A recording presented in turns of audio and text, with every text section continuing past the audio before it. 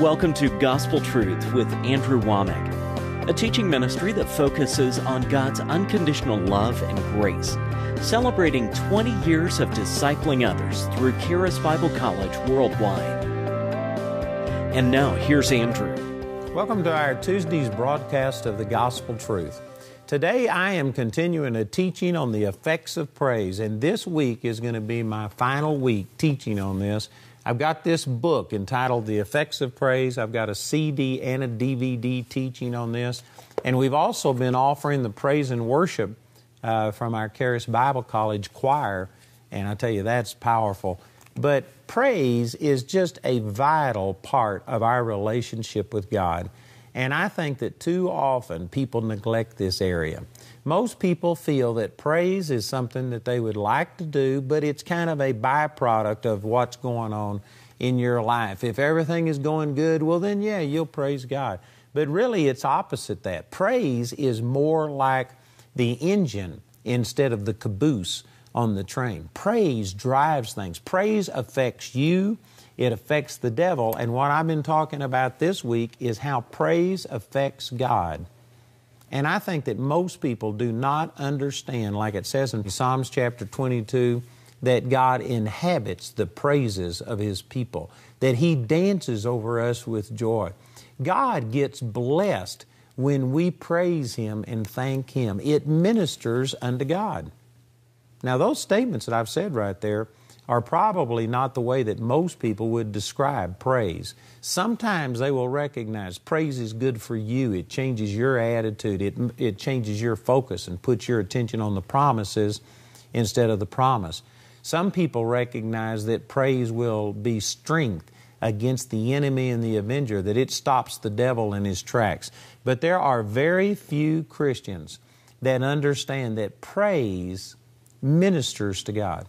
I was using a verse yesterday out of Acts chapter 13 and verse 2. It says, as they ministered to the Lord and fasted and prayed, then the word of the Lord came unto them about separating Barnabas and Saul for the work whereunto God had called them. And I was talking about that most people think that ministry is all people-oriented. It's all, you got to go preach to somebody. You've got to go serve them. You've got to give money to some benevolence thing. You got to be doing something. That's what most people see as ministering. But in Acts chapter 13, it says they fasted and prayed and ministered unto God. They weren't out serving other people. They weren't touching other people. They weren't holding the service. They were just worshiping God, thanking Him, praising Him for His goodness, and it ministered unto God. And then I connected that with Revelation chapter 4, verse 11. This is what the 24 elders in heaven are saying right now. Revelation 4 is a glimpse into heaven and what's going on, and there's just constant praise and worship going up to God. And here's what they're saying. Thou art worthy, O Lord, to receive glory and honor and power, for Thou hast created all things, and for Thy pleasure they are and were created. That means that the original purpose was for God's pleasure, the purpose that still exists today, even after sin, and even after so many things have changed, so many things in our world today. We are still created for His pleasure. God loves you, not just what you can do for Him, but God loves you, and He wants relationship with you. This places a value on us that most people just really haven't understood. I think that a lot of people, this was the way I was, that God is our Creator. He's almighty. And He created us, and when this world went into chaos, when mankind sinned against Him, and there was this broken relationship because of it, God felt responsible, God felt obligated as our Creator to do something, and so He offered salvation to us through Jesus. But I saw it more as kind of a debt, an obligation, a responsibility that God had to perform for the human race. But, it's so clear, like John 3:16, God so loved the world that He gave His only begotten Son. God didn't just save us out of a sense of obligation, out of a debt, a responsibility or something, but He is passionate about us. We were created for His pleasure. That was the original purpose, and even though we have fallen and we aren't the people that God created us to be, it's still His purpose to create us for His pleasure. God wants relationship with us. That's powerful. You know, God fellowshiped with Adam and Eve every evening in the cool of the day. He would go meet with them. He had an entire universe to run. I'm sure there's other things that God could have been doing, and yet God met with Adam and Eve every single day. And through the New Testament, it says that He will never leave us nor forsake us. He's with us always. The Lord inhabits us. He dwells in our heart.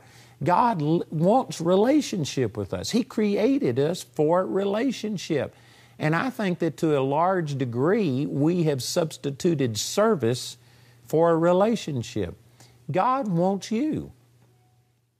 You know, when I married my wife, I remember when I proposed to Jamie, I said, Jamie, I want you to share the rest of my life with me. And that's what I wanted. I wanted someone that would go with me through everything that I was going through. At the time, I didn't know what all that meant, but I asked Jamie to just share the rest of my life with me because I wanted relationship with someone. I wanted someone to share life with and all of these things. Now, at the time, I honestly didn't even know if Jamie could cook. I didn't ask her if she could cook. She never cooked me a meal. I didn't marry Jamie because I needed a cook. It turns out that Jamie is a great cook. And Jamie cooks good food, and you know what? I appreciate it. But I didn't marry her to get a cook. It turns out that Jamie keeps a very clean house. You know, I've been in some people's houses where you can't even step on the carpet. There's so many, their clothes, and there's just stuff on the floor.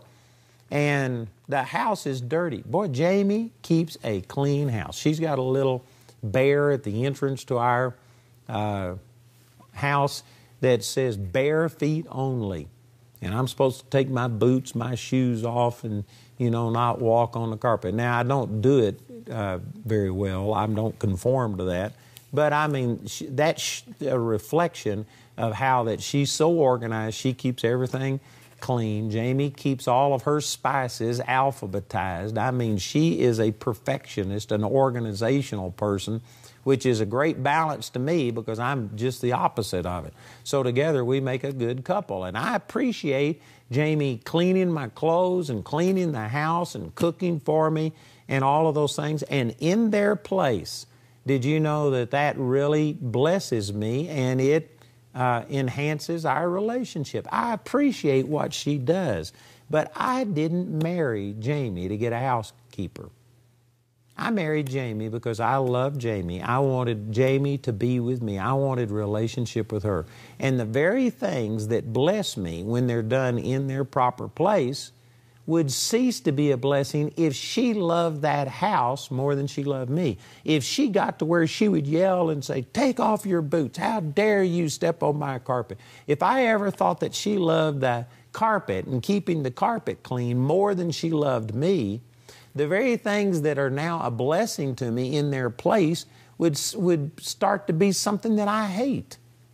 And you know, this is exactly what the Lord said in the Old Covenant in so many places. He commanded sacrifices. He commanded these feasts and all of these rituals that He instituted, and they were supposed to be expressions of the people's love and dependence upon God. And in the proper place, it's just fine. But when the minor prophets came along after the entire nation of Israel had basically rebelled at God and walked away from Him, they were still going through the motions, and they were still offering daily sacrifices and coming to the feast, and they were doing some of the things that God commanded them to do.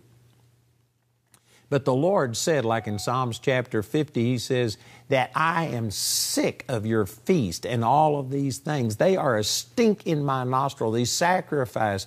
And He says, away with them. I cannot abide these kind of things.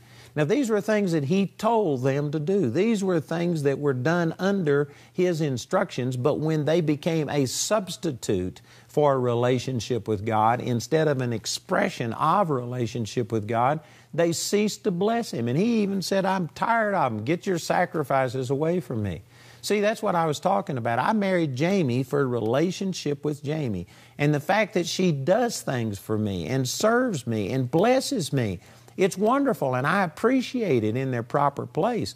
But if she ever got to where she was more concerned about her food, about her house, about her clothes, about all of these things, instead of doing it because she loves me and a response to me, instead, if she substituted that and got to where that was more important than me, then those things would cease to be a blessing to me. And I'm telling you, with many of us, this is exactly what has happened in our relationship. We have gotten to where we are serving God and doing things for God, but we aren't really in relationship with God. You've always got to keep the proper order. You know, I remember that there was a time that I was actually reading the Word, and I don't do it, I'm not doing it this year, but typically I will read through a Bible reading program, and I've read through the Bible as many as 2 and 3 times in 1 year. And when you do that, you have to do 4 chapters a day to read through the Bible in 1 year. And when you're reading 2 and 3 times, it can be on up to, what would that be, 3 times that, 12 chapters a day you have to read. And if I'm in transit on an airplane or something and can't read, well, then it can be, 24 chapters you've got to read. And so I was reading through my Bible readings one time, and I kind of go through the motions and say, Father, I want you to speak to me. I'm believing that this is giving me revelation, and I'll pray things like that. And so I started reading, and I mean on like the 2nd or the 3rd verse, God started speaking to me. I started getting revelation. God was communing with me. And I kind of sat back, took my eyes off of the Scripture, and I started meditating on what God was saying to me. And then I caught myself. And I thought, man, I still have 12 chapters to go today. And so I just shelved that thought, pushed it out of my mind, and I went back to reading the Scripture. And I was only a couple of verses down there, and the Lord spoke to me, and He said, what are you doing? And I said, well, I'm reading the Word. And the Lord said, and why do you read the Word? And I said, well, so that you could speak to me, so that I could hear your voice. And then it just got quiet. The Lord didn't say anymore. And I got to thinking about what does all of this mean? And I realized that I was reading the Bible so that I could have a relationship with the Lord, that God could speak to me, that I could get revelation. And on the 2nd verse, the Holy Spirit started speaking to me and communicating some things to me. But because I had 12 more chapters to read, I basically rejected the ministry of the Holy Spirit. I pushed God out of the way. In a sense, it's like saying, God, how dare you interrupt me? I'm reading the Bible. I've got 12 chapters I've got to read so I can check my list off and do these things. You see what I'm saying? That the purpose of reading the Word isn't so that you can accomplish, reading through the Bible in 1 year so that you can meet your goal.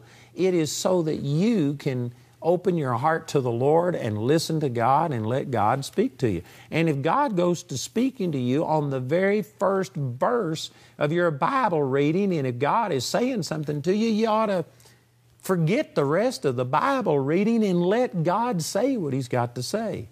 Now again, I am not saying that we don't, have a Bible reading program to read through, but I'm saying we should be doing these things not in order to say, well, I've read through the Bible, and for your own gratification, and it's not so that you can just swell your mind and come up with some understanding about God. It is so that you can know God. God reveals Himself to us through the Scripture. The Holy Spirit speaks to us. He changes our heart. And that ought to be the goal. It's all about relationship with God and not just accomplishing something. But we have become so goal-oriented. We want to read through the Bible in 1 year that I'm not saying that this always happens, but you can get to where your Bible reading becomes a hindrance to your personal relationship with God. God is wanting to say something to you through the very first verse you read, and you got 4 more chapters to go, and you won't let God get a word in edgewise because you've got to finish your Bible reading.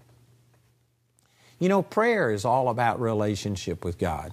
Now again, there are multiple purposes of prayer.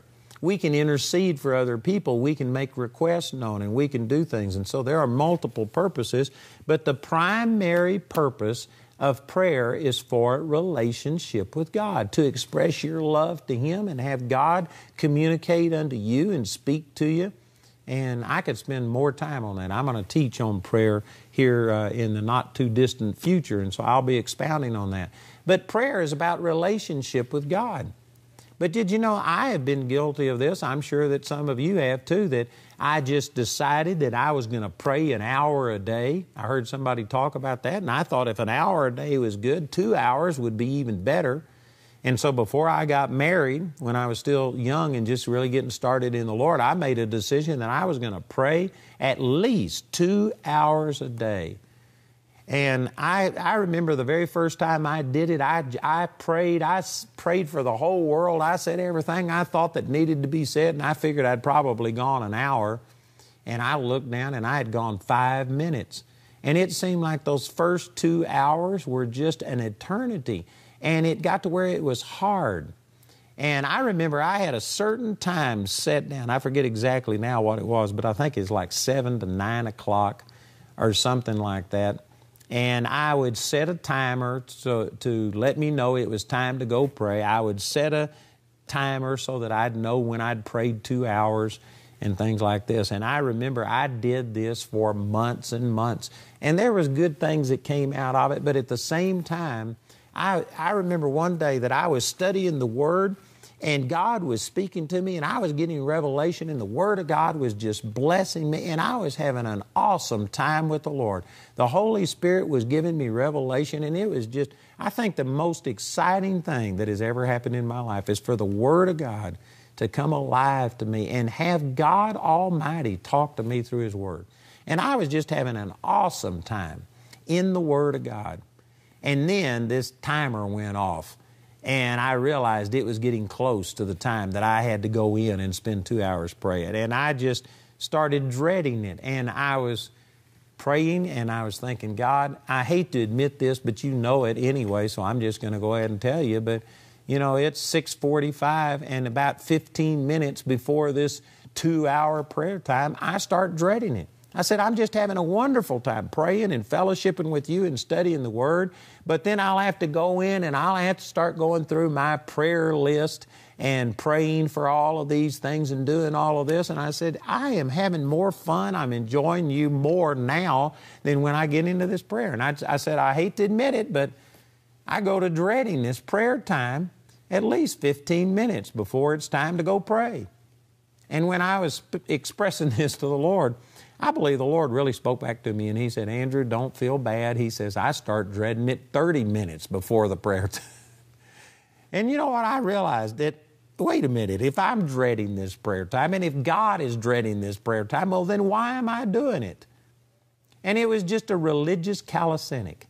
It was just a religious exercise. It was something that I was doing to soothe my conscience, to make me feel like I was doing enough and I was seeking the Lord enough to please Him. And there was probably some benefit to it in the sense that I wasn't watching television, I wasn't doing something else that I could have been doing. My attention and my thoughts were about the Lord. So I'm not saying it was useless, but I am saying that, you know, we just sometimes get to where we have these things that we've got to do for God. And it's not about our personal relationship with God. And I know I've been guilty of this. There have been times, I remember one time in Mesa, Arizona, that I had been ministering for weeks, not just in Mesa, but other places, and I was having 3 services a day. I came to Mesa, Arizona, and I was holding 3 services a day. And during the afternoon message, I was preaching from the book of Romans, and what I was saying was accurate, and it was true. It was things that God had shown me.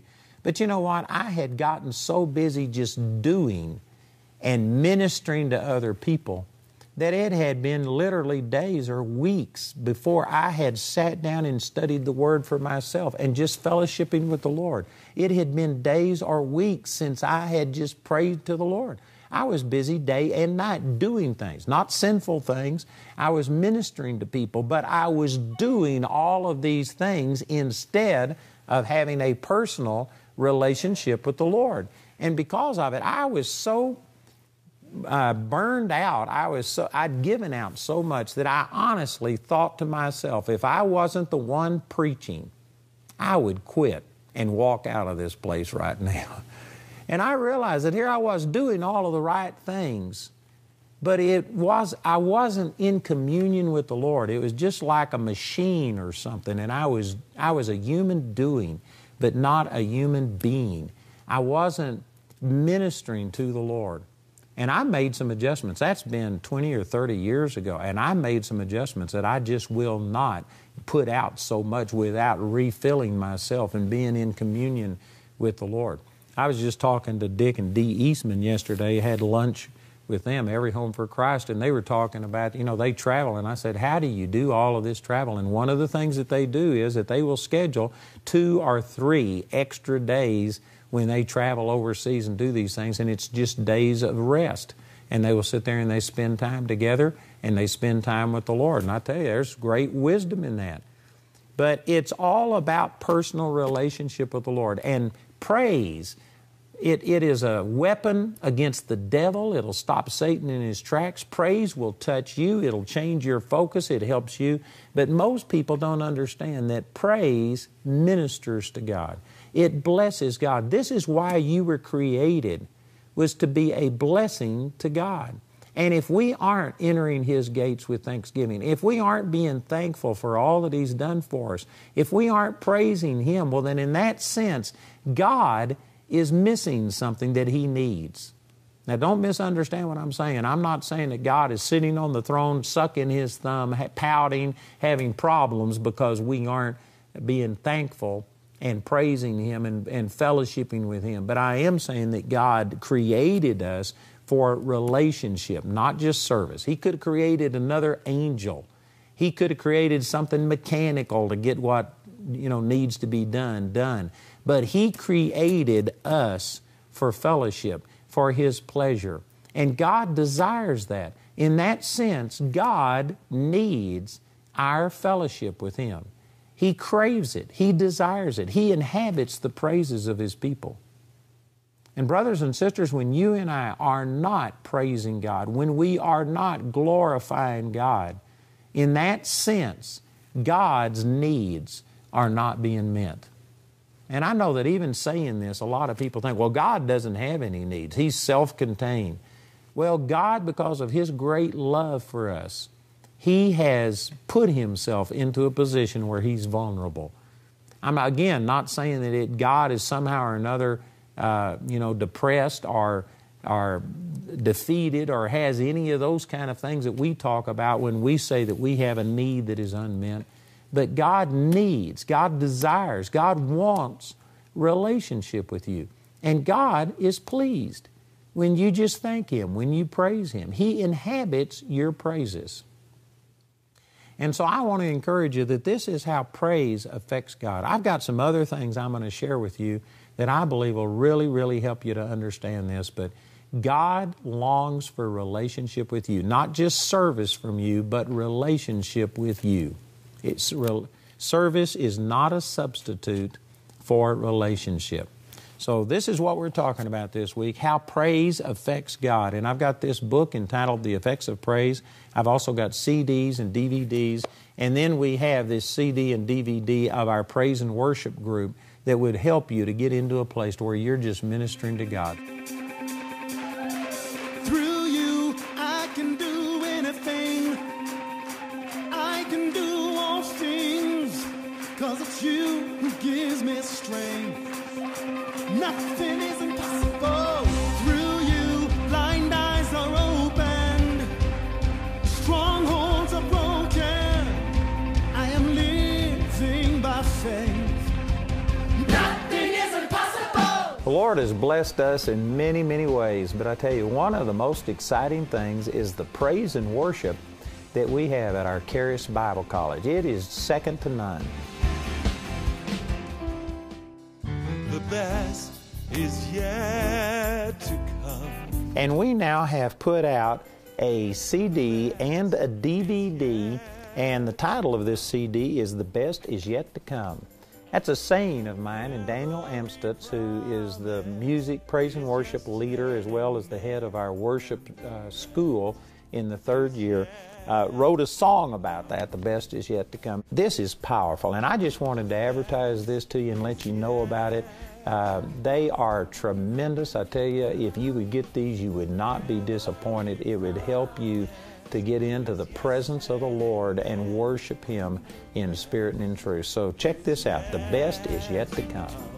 We're going up to the supernatural. Whoa. We're going up to the supernatural. Andrew's complete teaching series titled The Effects of Praise is available on either CD or DVD as seen on our daily TV program. Or you can get this teaching in book form. Each is available for a gift of any amount.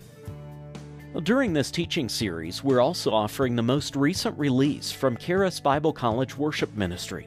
The Best Is Yet to Come features 14 tracks recorded live with the entire student body, including original songs written by Charis Bible College School of Worship students. You can get it on CD or on a DVD that includes lyrics you can use at your church or Bible study. Each is available for a gift of any amount.